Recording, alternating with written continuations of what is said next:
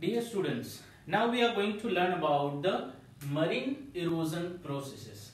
Marine erosional processes are the same processes, erosional processes are the same erosional processes which are performed by river. So river erosional processes and marine erosional processes both are same. First of all, let us see that what is there in this diagram. You can see this part is represent a cliff. This here is written cliff. So this part represent a cliff. Then all the four processes are also written over here, like hydraulic action, attrition, corrosion and corrosion.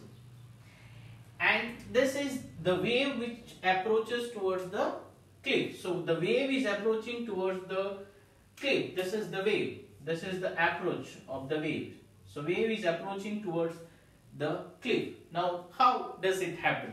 The first process which start happening in the marine erosional processes is hydraulic action. What is an hydraulic action? Hydraulic action means the action performed by the water. Now how water performs or how water does an action? The water with the force when waves approaches toward the coast, the waves or the water has the capacity or power or energy to create cracks inside the cliff. So cracks are developed by the hydraulic action in the form of the water energy or water force. So that force, because of the force, it plunge onto the cliff or the coast, and that way the rocks starts developing cracks.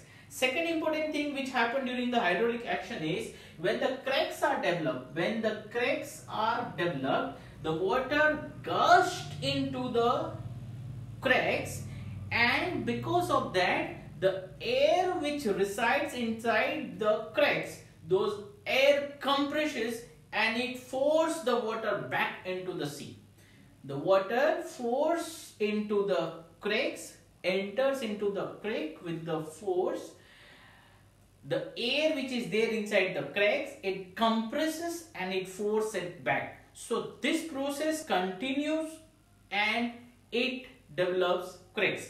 The second, after the hydraulic action, when the cracks are developed or the cracks are widened, second important erosional process starts functioning is known as attrition.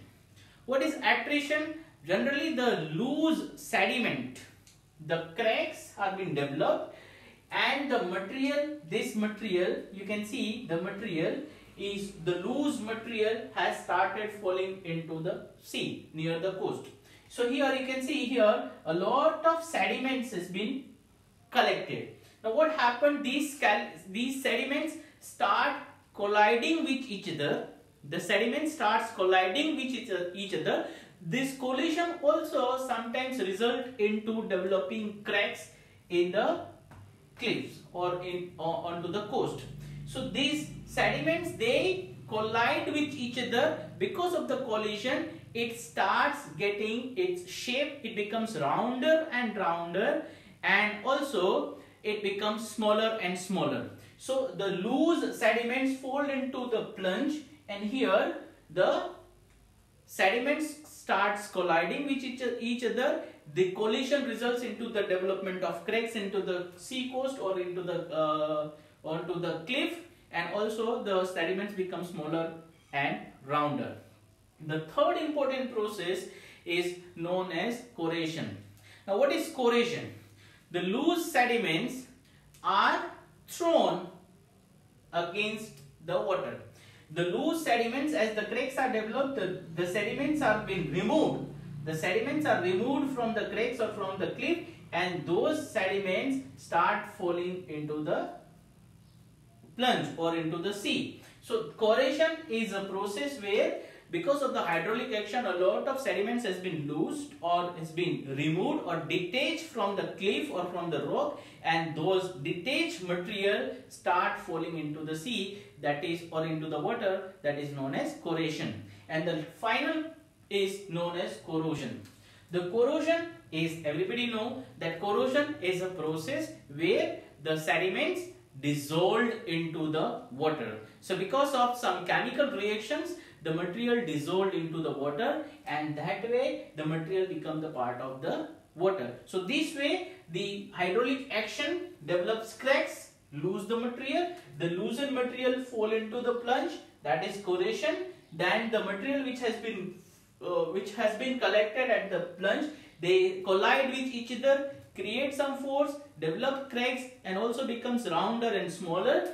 And then the corrosion is the process where the sediments they dissolve into the water and become the part of the water. So this way the cliffs are being given a particular shape. Here the cliff can retreat back because the force is continuous. So the material will continuously be eroded, corroded, corrosion will happen, hydraulic action, attrition and corrosion. All the three erosional processes will continue for a longer period of time, or it is a continuous process. So the cliff will continuously be broken and worn down, and the cliff will retreat back. It may develop different type of landforms, erosional landforms, that we will discuss in our next video. Right now our objective is to understand that how marine erosion, all the four processes perform its activity, or how these processes are responsible